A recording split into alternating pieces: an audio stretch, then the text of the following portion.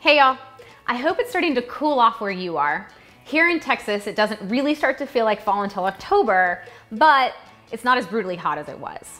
I'm finding myself continuing to vacillate between craving summer and fall flavors, and that definitely showed up this week in the recipes.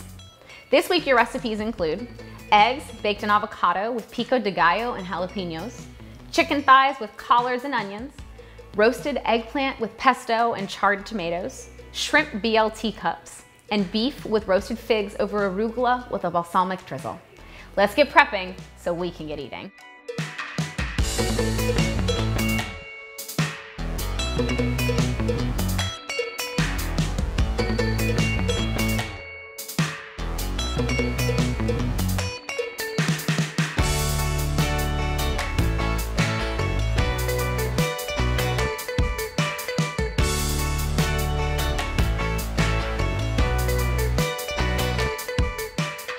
Hey y'all, today I'm gonna show you how to make a quick pesto.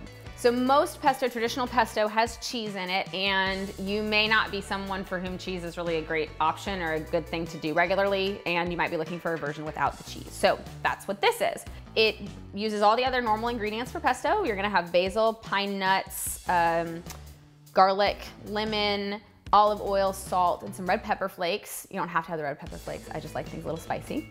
Throw all those together in a food processor and puree until smooth. That's really it. It's very, very simple.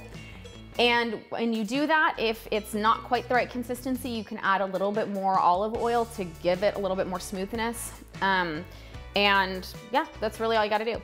The other thing I would say is I would always try and make this a day or two before you need it. It'll still taste great if you have to make it on the day you need it, but making it a little bit in advance gives it time for the flavors to kind of come together. It really gives that garlic time to kind of infuse the whole thing with its yummy garlickiness. So make it a couple days in advance, keep it in the fridge, take it out when you need it.